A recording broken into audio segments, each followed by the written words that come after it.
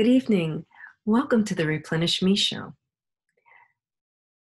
On the Replenish Me Show, we have dynamic guests to help female entrepreneurs to stay replenished in their mind, body, spirit, so that they can continue to powerfully impact the world with their purpose and vision.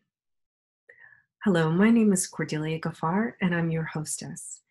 I am an author and a co-author with Oprah Winfrey and America's Leading Ladies, an award-winning speaker, and a transformational business consultant where I help women one-on-one and with my group coaching programs. Visit my website, cordeliagaffar.com. Now for tonight's show.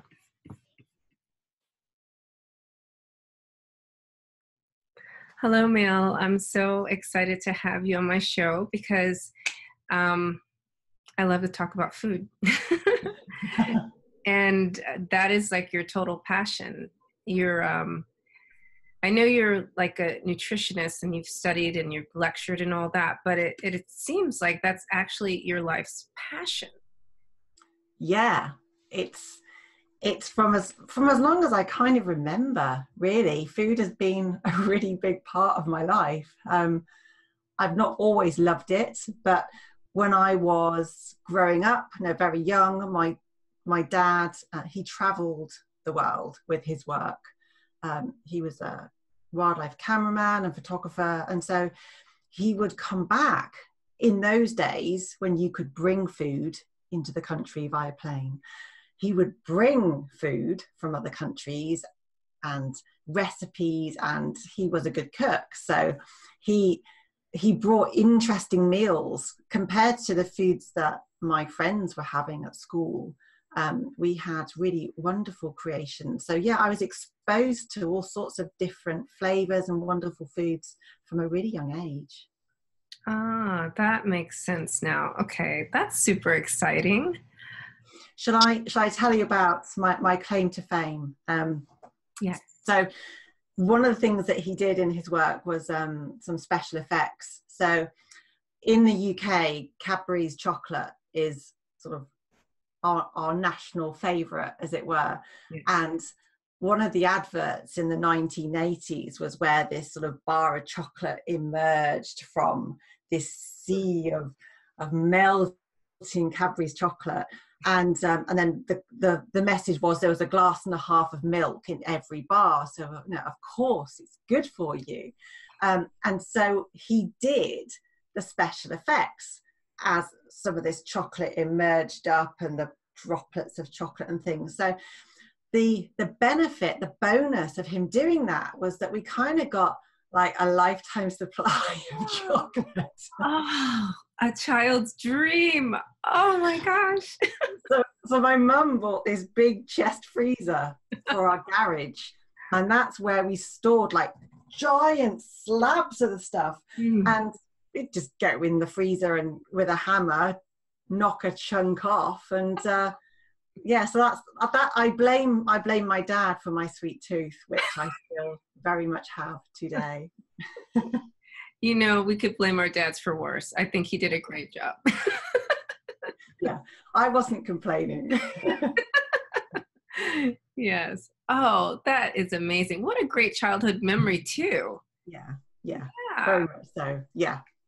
Thank you so much for sharing that with us. You know what I'm curious about though, because I also kind of grew up with like loving food, and my grandmother was like a gourmet cook and she catered weddings and stuff. And my dad, is from Barbados and stuff. So, but when I studied nutrition, there were some things that I didn't necessarily agree with.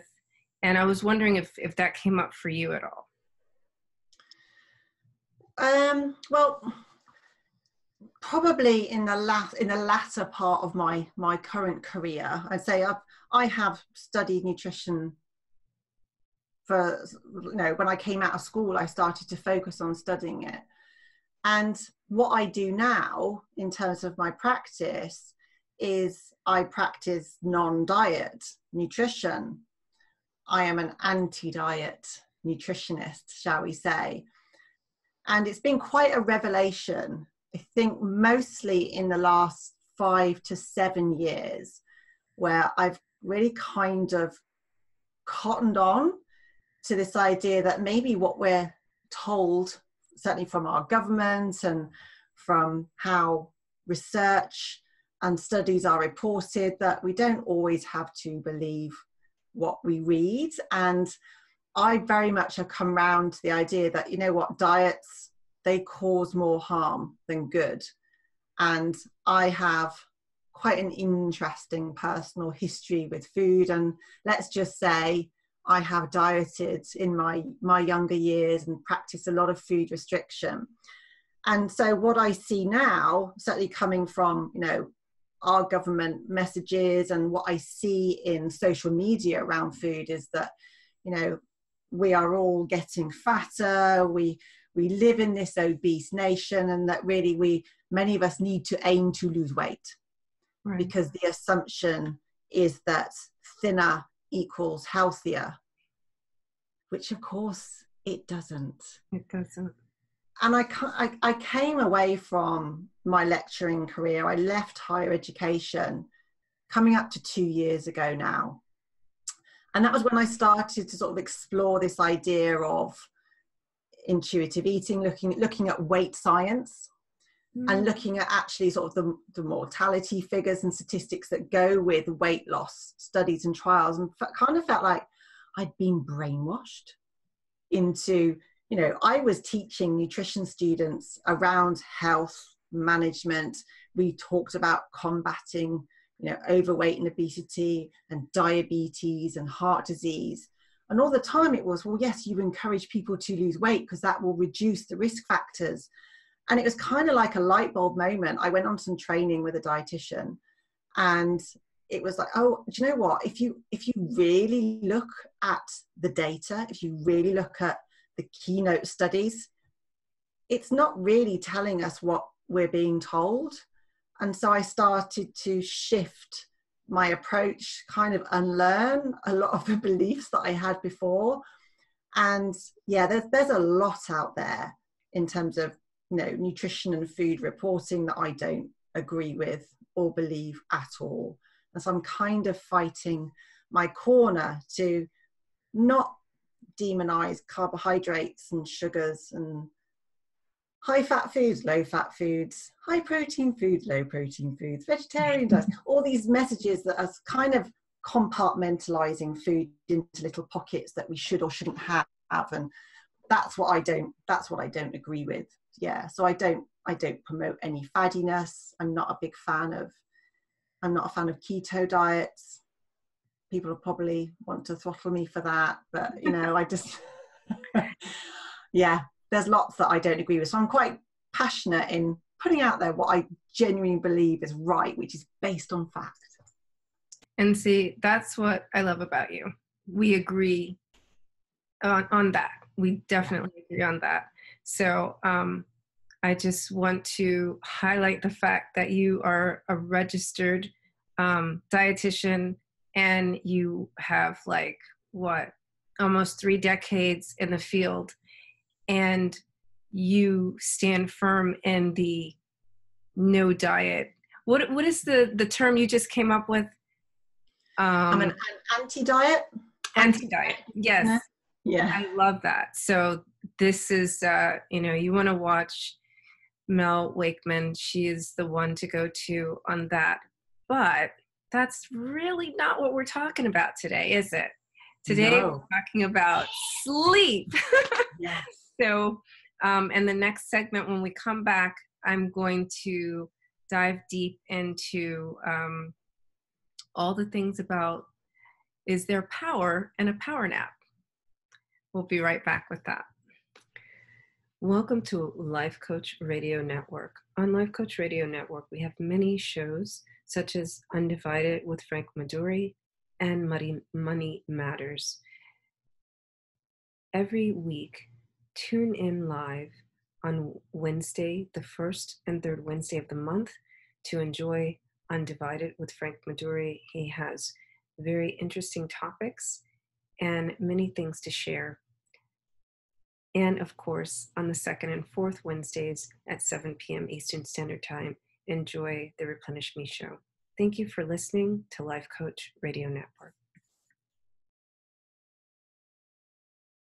And now we're back, and we're going to get into today's topic, which is there power in a power nap?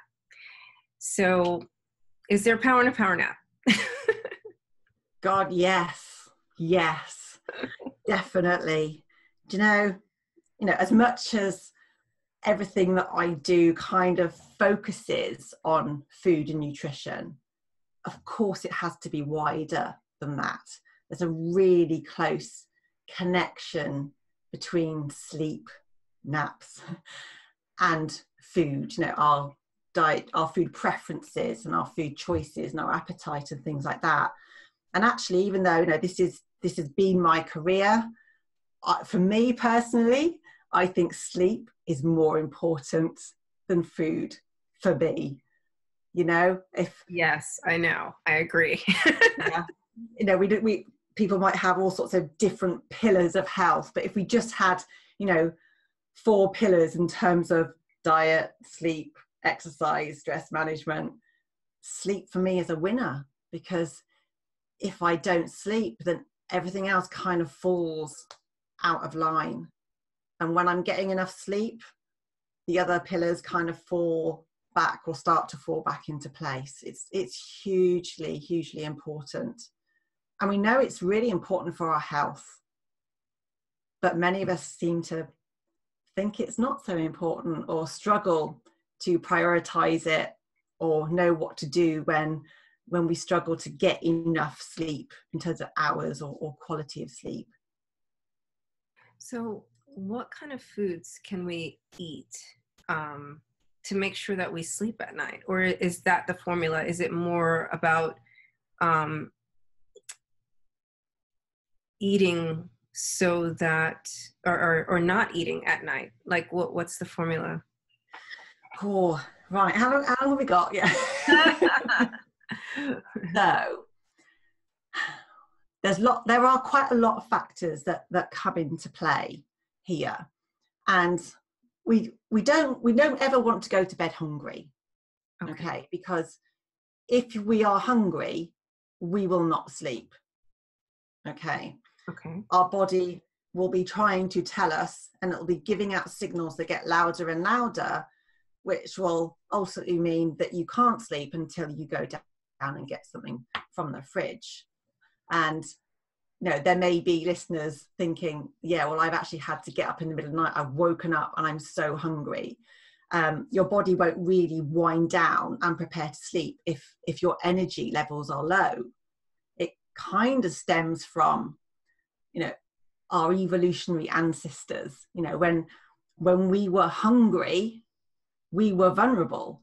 Okay. So when we're hungry and we have genuine hunger cues, the idea is that we go and get something to eat, because it kind of increases our chances of survival, whether we're dealing with emotional stress or physical stress. So sleep is not conducive to being hungry. But then on the flip side of the coin, going to bed and trying to sleep on a big meal also isn't going to happen, because your body's trying to digest this meal, and particularly if it's like a large meal or a fatty rich meal, it's kind of going to bring on heartburn. You're just going to feel uncomfortable. You probably, if you've ever done that, you realize that it's just, again, it's not very conducive to sleep. So there's kind of a little bit of a balance that we need to find in terms of when we have our evening meal, in relation to when we go to bed. Do we have snacks? I know I've heard of some, quite strong opinions about, not eating after 6 p.m. or not eating after 8 p.m. or however many hours before we go to bed. It's really personal. It's whatever works for you. But it's not just what you've eaten that evening. It's also about what you will have eaten during the day, and how those foods might affect your blood sugar levels. So, certainly having something really sugary and sweet before you go to bed is going to give you a really nice pick-me-up. But again, that may not be particularly good for helping your body wind down. So it's thinking about, in terms of looking to improve your sleep quality, it is thinking about what you're eating throughout the whole day. It's not just that bedtime, evening meal time. But I think there are certain foods that are sleep promoting that may help our body better prepare for winding down, calming down, and preparing to sleep.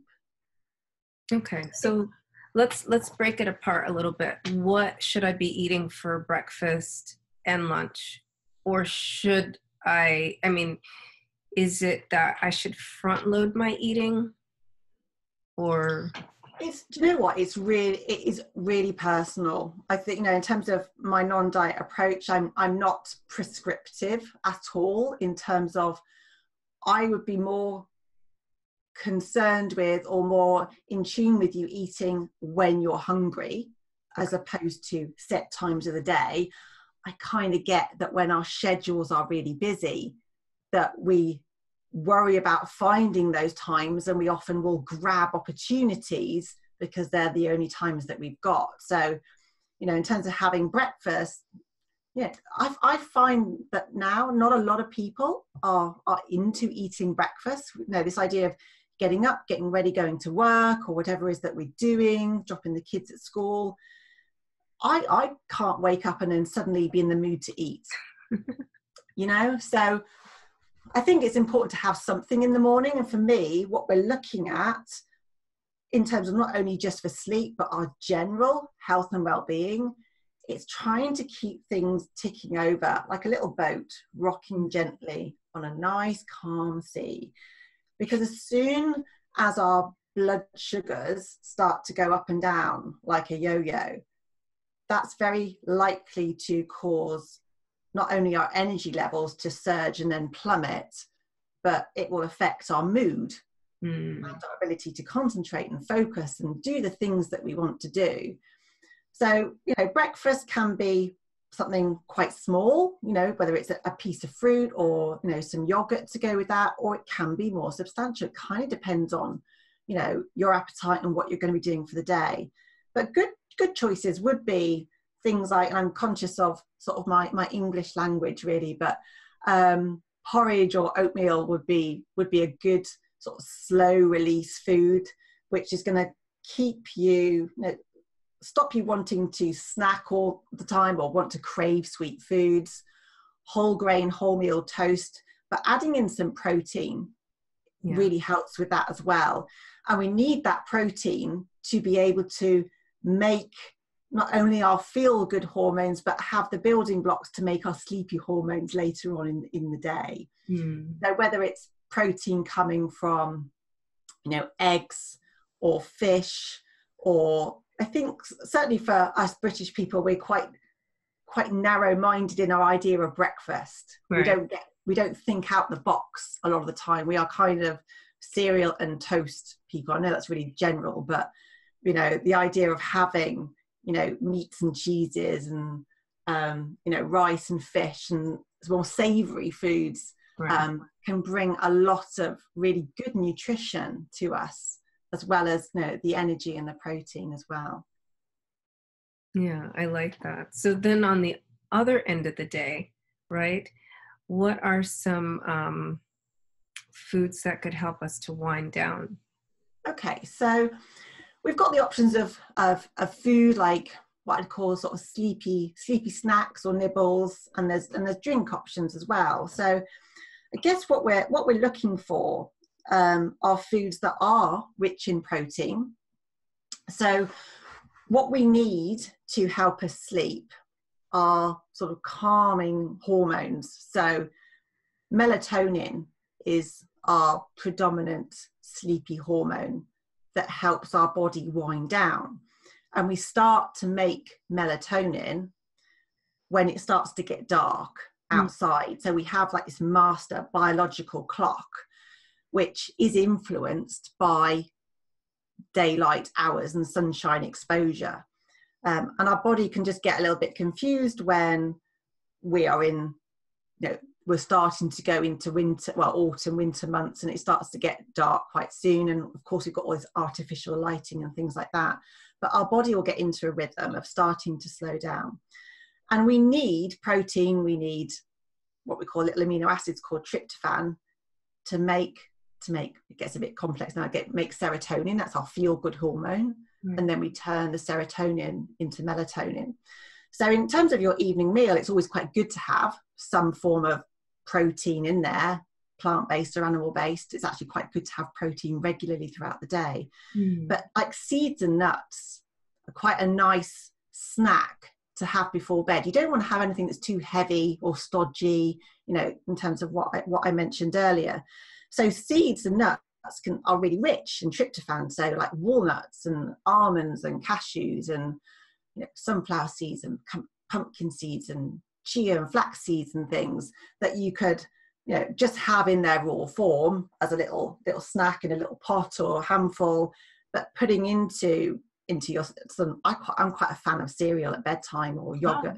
Oh, wow. I could eat cereal at any time of the day personally. That's just me, but it can just help your body find this level of calm and wind down. I think many of us will decide, it's time to go to bed, and we'll suddenly decide and we'll switch all the lights off and get ready for bed, and we're in bed and turn the light out, and we kind of expect our body to go with the off switch as well. And of course it doesn't really happen like that.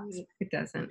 Particularly if you've been on your phone or your iPad or watching TV. We need to support our body winding down. So having a little protein snack an hour or two before you go to bed can be quite a useful way to get those things in. Some people quite like a milky drink. And it's interesting, that one, because there's not a lot of tryptophan in milk or in dairy to sort of make us feel sleepy. I think probably, what's going on is more of a memory or association with childhood experiences. I remember as a child, even probably preschool, in terms of having, whether it was a hot chocolate or a warm milky drink, it's kind of soothing. And that warmness is quite comforting. So it might just be that sort of internal warmth that is, again, going to help us calm down. Or we might just remember sort of comforting connections or memories that might sort of go, oh yeah, and take us into that sort of nice place, as it were. I kind of have a question about that, because it's interesting you talk about milky drinks, because just last night my husband had milk before dinner or before bed, and he was like, I slept so well. And I have this habit of having a calcium supplement at dinner time. And I also sleep quite well. And I remember some years ago reading something about, if you're going to have calcium supplement, to have that in the evening. Do you think that it's the calcium in the milk? I know they've really done a number on our milk these days, but do you think that's a possibility? My gut is saying I'm not sure. I'm kind of thinking not, in terms of what we've looked at as the different components and ingredients of foods, right, that can affect energy and mood levels. I'm not convinced. I'm not going to say no, because there are lots of elements that we don't know how they work, and calcium has roles in sort of muscle function. And so whether there's an element there, I'm not going to say no at all, but I think it's probably more to do with perhaps the experience of having that milky drink for your husband. And there could be other things that you're doing, Cordelia, that might also be linked to supporting your sleep. So I think some of us are sometimes just born good sleepers and some of us aren't. Yeah, I know. Actually, that's my case. I just thought that would be a cool question. It is a cool question.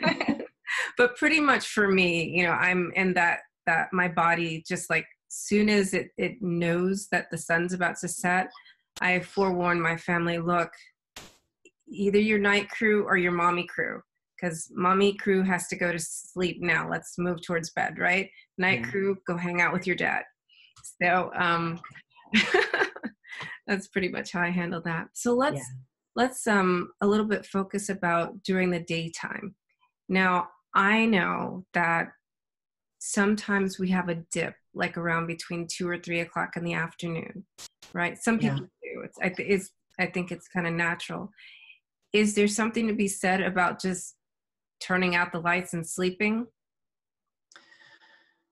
Well, I think you'll get to the point where, you know, particularly, and I've done this in terms of just cannot concentrate and feel like my eyes are getting heavier. And actually, if I just laid my head on my desk, I could probably drift off. And I think that's quite telling. And if you're really fortunate enough to be in a flexible workspace where you've got little sleep pods, because I know they exist, or you work for yourself and you're kind of in control of your schedule, I know I benefit from a nap, a sleep, an afternoon sleep, a nanny nap, a nana nap, whatever you want to call it. I used to think when I was a little bit younger that, you know, naps and sleeps in the afternoon were for old people. That's what old people did. Because I kind of remembered my grandparents, that's what they did. They'd have their lunch and they'd fall asleep on the sofa. I think, with the challenges today is that our waking days are longer than ever before. We are working longer and longer hours. We're awake for longer because of wonderful devices like this that we kind of use for alarms and check first thing in the morning at last thing at night. And we are sleeping less. We're definitely sleeping less. And when you look at sleep statistics, more and more of us are going to sleep nearer to 11 o'clock at night and midnight. Wow. And I think, we can't expect to maintain a high level of function on 6 hours sleep. We know that if we have less than 6 hours sleep consistently over a period of time, that it does have an adverse effect on our health. It does. It raises our risk of diabetes and heart disease. And that evidence is real. Yet for some reason, we kind of think that, sleep is for the weak or sleep is cheating. I really believe that if you've got an opportunity to have a nap and you feel tired, then take the nap. And that's probably preferential to trying to continue to wade through the treacle and rely on the caffeine and the sweet things and think that you can keep going at your work. Just forgot what else I was going to say actually on that one. But I think, food obviously is really important, coming back to your question about what do we eat during the day. Again, what we're looking for in terms of supporting our energy levels and our focus and concentration throughout the day is we want to try and, again, keep this boat rocking gently in terms of our blood sugar levels. We want to be having foods that are slowly releasing energy into our bloodstream, as it were. But it's quite typical, I think, in the afternoon, 3 or 4 o'clock in the afternoon, that many of us have this lull. Because often it's the start of this trigger where your body's going to say, well, I want to start winding down. I've been awake for 8 hours now. I haven't really stopped. So things that we can do at that point is actually maybe we do need a snack. Maybe we need a pickup. I am a big fan of snacking in terms of we need to keep regularly topping up our energy levels.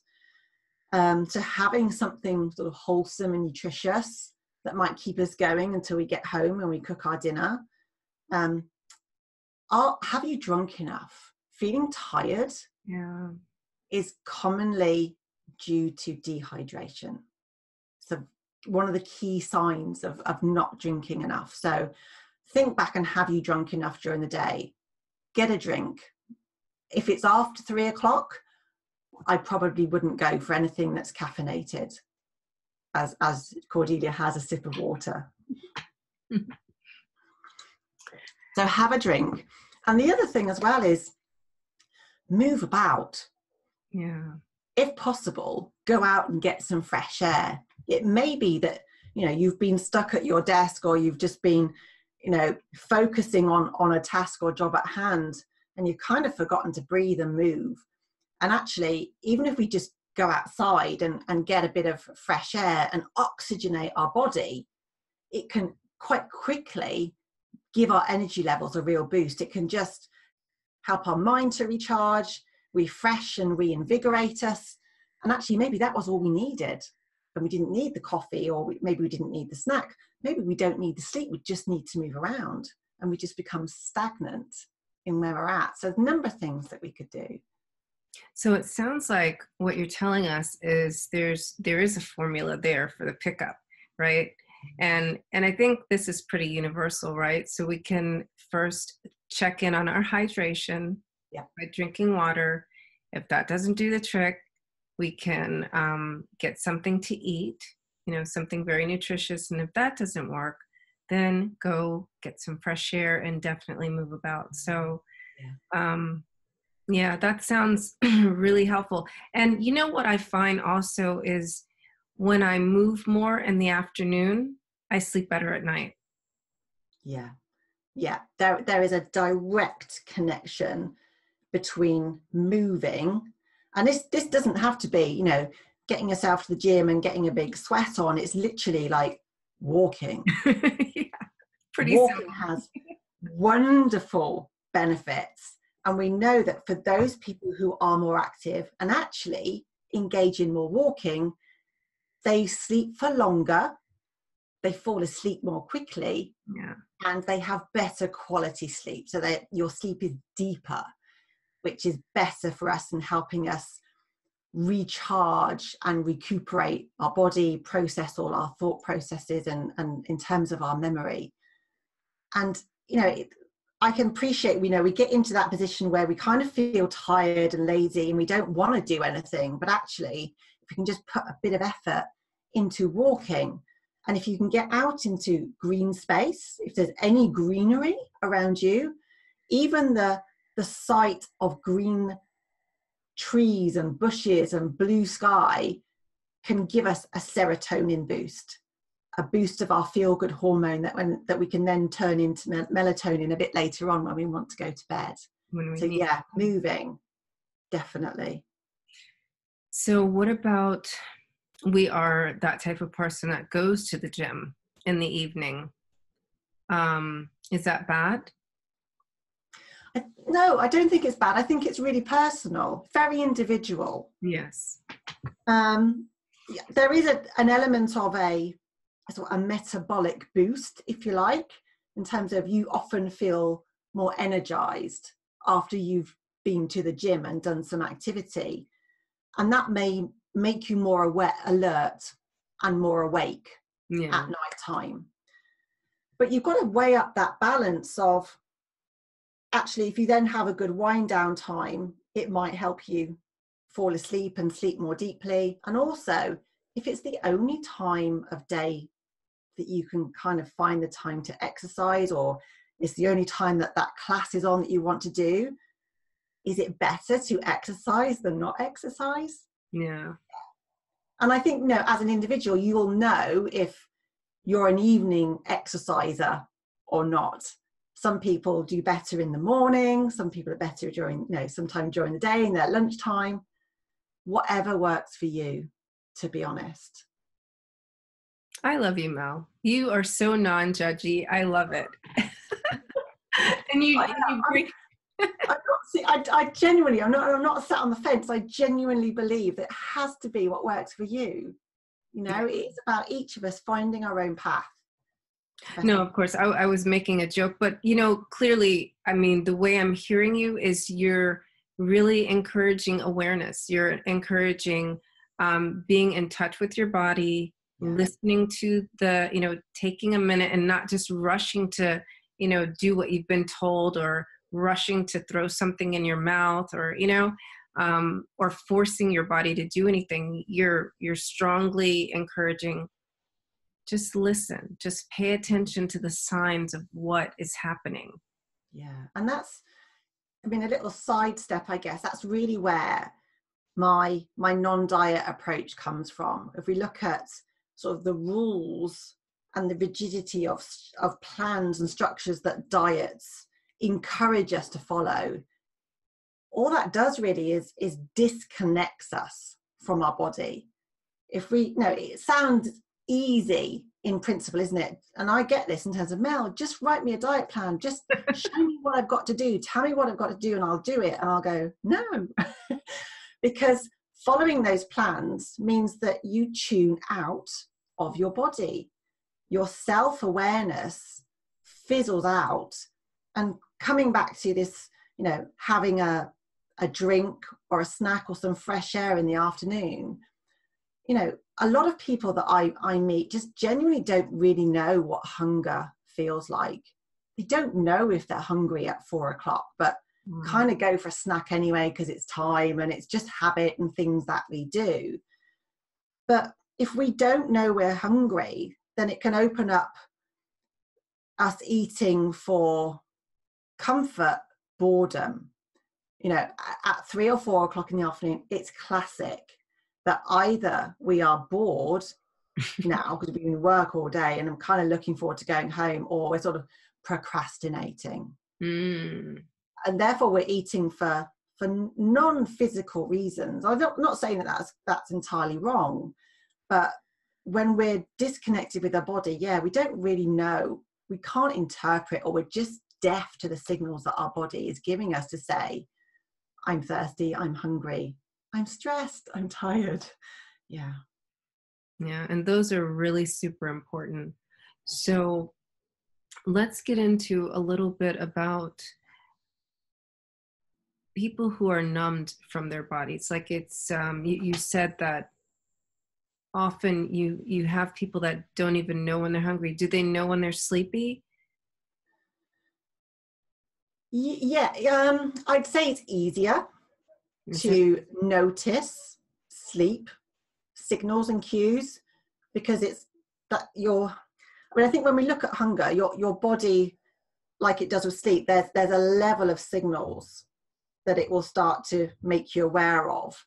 And I guess it's kind of easy to ignore the subtle nuances of feeling tired and sleepy, just as we might do in terms of, am I hungry or not? Am I bored? Am I procrastinating? Now, we can't survive without eating, and we can't survive without sleep. But I think it's more obvious when we get really tired, but for some reason we continue to fight it. I mean, very much the signals that come from us when we're hungry are often very similar to those that when we're tired. We will start to daydream. Our mind will wander. If you're trying to read something, you'll probably find that you're reading the same sentence or paragraphs multiple times and it's just not going in. Yes. Both of those experiences are the same, whether we're hungry or we are tired. It's true. Yeah. And the intensity will just get stronger and stronger. Right. And I think we believe that we can ignore both of those signals for hunger and for sleep. And at some point, there'll be a real sense of urgency around, you know, that time where you just like, you suddenly become impatient, ratty, you lose your sense of humor. Yes. There's that little straw that breaks the camel's back, and it's just like, then there comes this outburst, like that emotional sort of personality change. Yeah. It's like, who is that? Yeah, is also a sign. Now I get both of those. When I'm hungry, I get hangry, but also when I'm tired. Mm-hmm.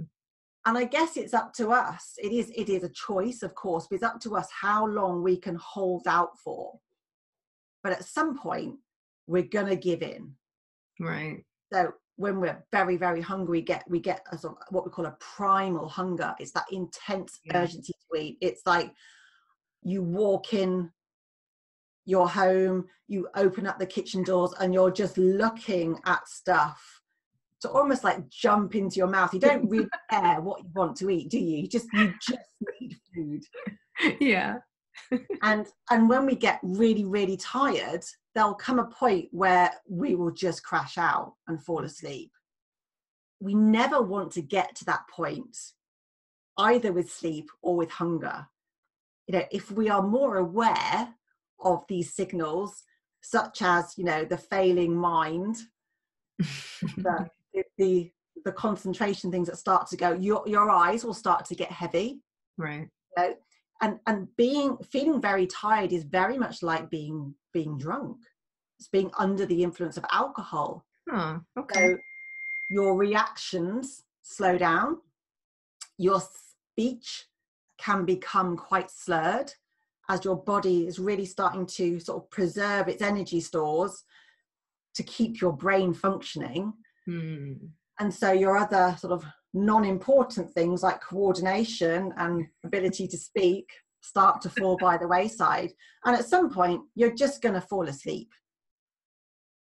And you just fall asleep like I have done many a time. It's like, you know, you sit down and you're watching your TV program, and when you suddenly sort of let that adrenaline rush go because you stopped, it's like gone. So I sit there watching a program with my husband, and like 5 minutes in and I'm gone. Yeah, that sounds familiar. So familiar. And you brought up adrenaline, so that made me think of something. I have this habit of when I go to the movies with my kids, they want to see these like Marvel action movies or whatever. If there's too much stimulation, I actually fall asleep. Is that a real thing?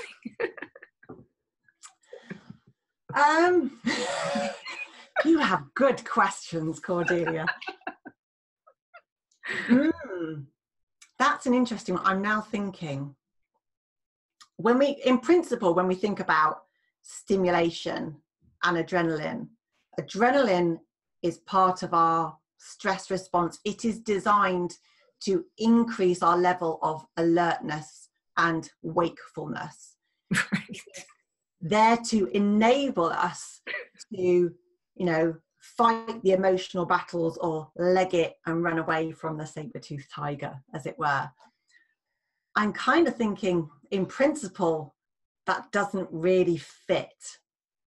What I'm wondering is actually in your head, you're just going, I'm not enjoying this. I don't really want to, I'm not really having fun. I don't want to be here. I'm doing this for my kids. If you're not engaged in it, you will just switch off. And it's probably just the need for you to sleep. Yeah, I know. To be fair, one time I was actually tired and I just really didn't want to go. But another time it was a movie that I was really looking forward to, actually. And it was just so much like bang, bang, shoot it up thing. I know that sounds so old fashioned, but it was just too much for me. And I just really clocked out. I was like, wow, are they still shooting each other? You know? But maybe that was it. Maybe just like, I can't cope with this. I'm just going to switch off. Yeah. And then your body went into shutdown mode. And I guess it also raises this idea about adrenal fatigue. I'm not saying you've got adrenal fatigue, Cordelia. It's just when we are living in these lives of, you know, sort of chronic stress, many of us have persistently high levels of cortisol, which is our main long-term stress hormone. And when we are under continuous sort of physical and or emotional stress, our adrenal glands that make this cortisol kind of just go, oh, I'm done. And we lose the ability to make more of it.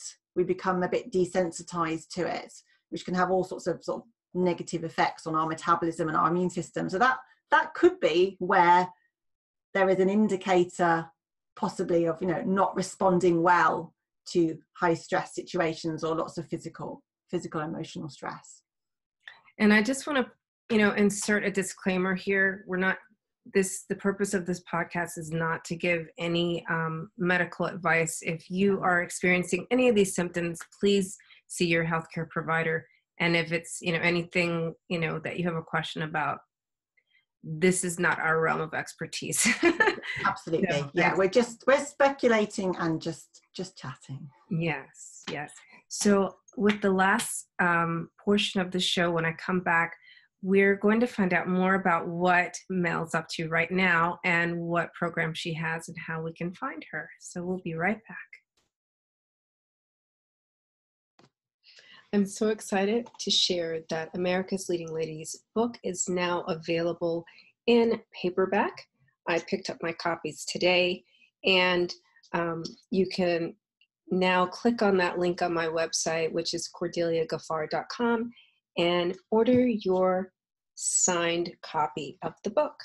This is 320 pages of pure gold, starting with Oprah Winfrey, with some of the most dynamic women in North America. We have Jenny Zhu, we have Tina Teranchian, who I interviewed in the author series. We have Dr. Marie-Flore Latortu. We have Lale Hancock. We have Marjorie Salson.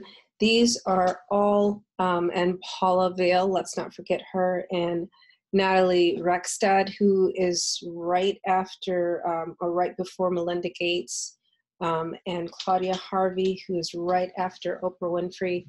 So, and the lovely Catherine Gruner, who I immediately bonded with, and the other Catherine, who I also bonded with, Catherine Rolfe Martin, and Anita Hawkins, and Leah Williams, and Rhonda Farah. These are all actually some of the names that I just named are women who have been recognized by the International Association of Top Professionals.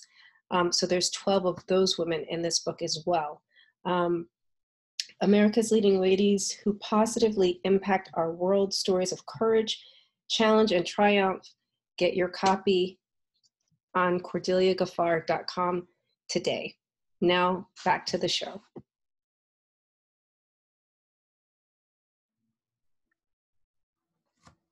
Hi, I'm Mel Wakeman, and I am the creator of the Anti-Diet Solution.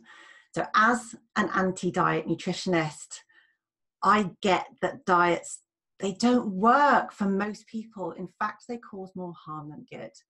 And what diets do is they cause you to become disconnected from your body. You lose touch with your body, and you lose enjoyment with food. If anything, diets create a lot of fear around foods, as well as worsening your health. They genuinely do. So what I've created is a brand new online group program. So you get to be with other people that are on the same journey of letting go of fad diets, food rules, and like nutrition nonsense. So this is about enabling you to harness the power of your own body. Okay, you've got really well-functioning wiring systems in here that help you recognize when you're hungry and help you stop when you're full. So it's about respecting your body and learning to listen to it. So you can get rid of that guilt and frustration and feeling of failure that comes along when we do diet. So this 12-week program brings to you a weekly lesson that covers your eating mindset. We do a lot of work around your beliefs, around eating and hunger and yourself, because until you can free your mind to allow yourselves to eat food because you're hungry, but also because you kind of enjoy food, and enjoying food and eating food that makes you feel happy is good, that's safe. But until you've shifted your mindset and let go of that diet mentality, you're not really going to be in a position to embrace new ways of eating, okay, and create longer term sustainable eating habits. So we're going to let go of those unhelpful food rules and beliefs. We're going to help you to recognize when you're hungry. You're going to understand why we crave stuff. What is all that about, and how can we better manage those cravings in terms of allow us to nourish our body and mind. We're going to find how we can find the satisfaction button. What foods will enable us to feel, yeah, I've really enjoyed that. I've had enough. It's not just about eating enough food to fill your stomach. We're going to get rid of the food police, learn how to deal with others that can pass judgment and criticism over our eating. And we're going to work on building our emotional muscles so that we can move away from comfort eating and rely on food as a crutch so often. We're going to find self-compassion. We're going to find inner calm and happiness in our own skin through looking at body acceptance and body respect. So then we're going to look at how we can plan balance with our eating that's flexible, that brings enjoyment, and that is sustainable for us. So there's loads of tools that you'll get access to that you can then build your own personal toolkit, which means you never have to go back to dieting again. So we run in November and again in January.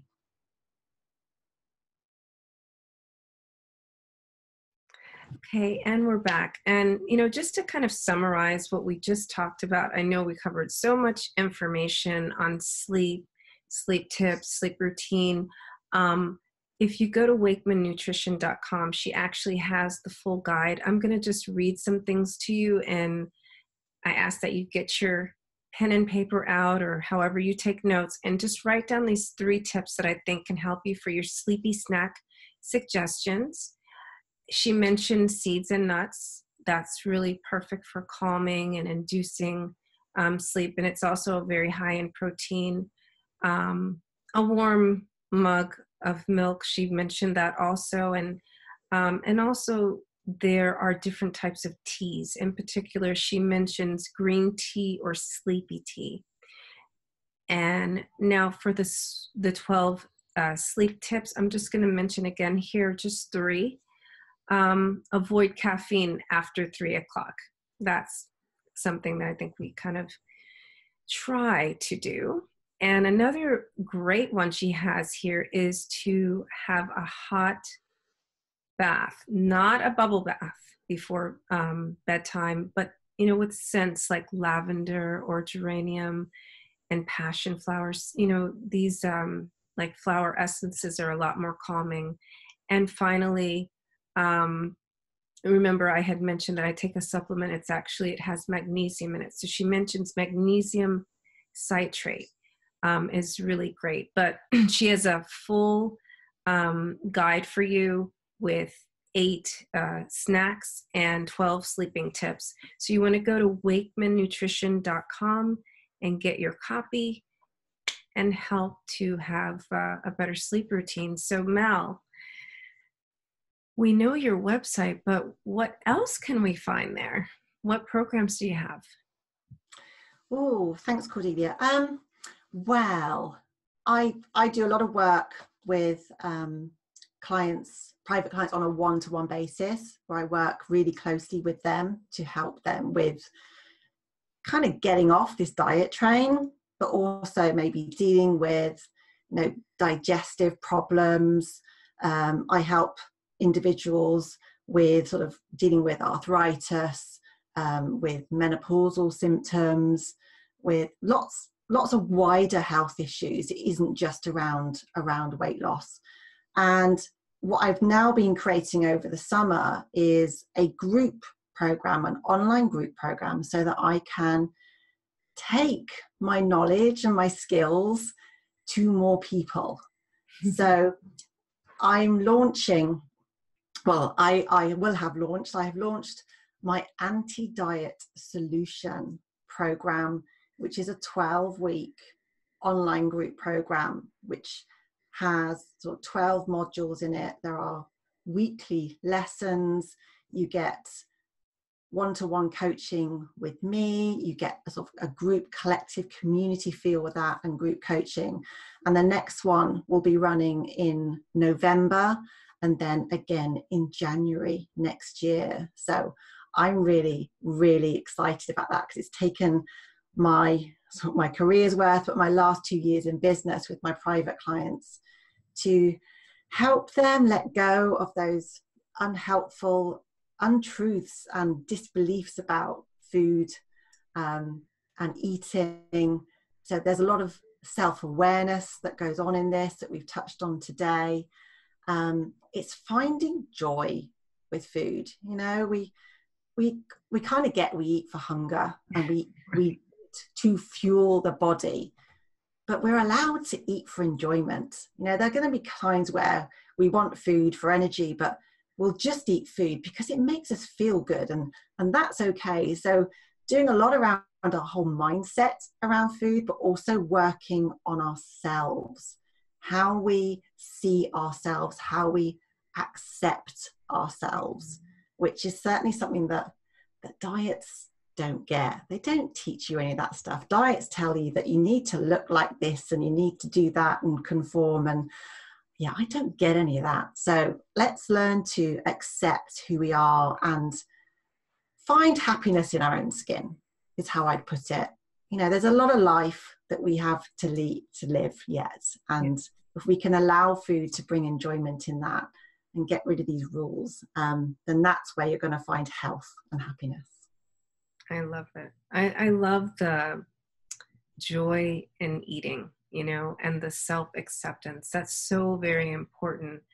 And, you know, related, but a little bit unrelated, is we have to remember the ideal woman, right? About 100 years ago looked like, or not even, I mean, up until 100 years ago, let's say, right?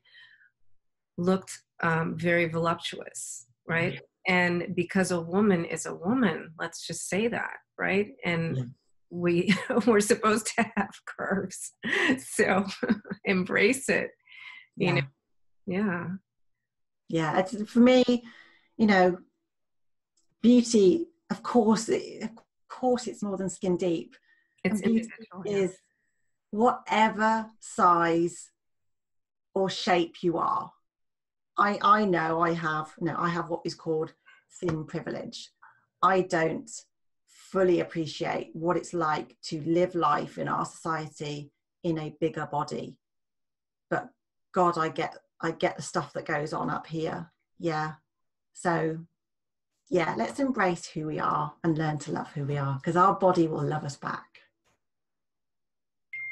And that's really the key, is when we enjoy life, right, then there's so much less stress, so much less anxiety, and we sleep better at night. So yes, we do.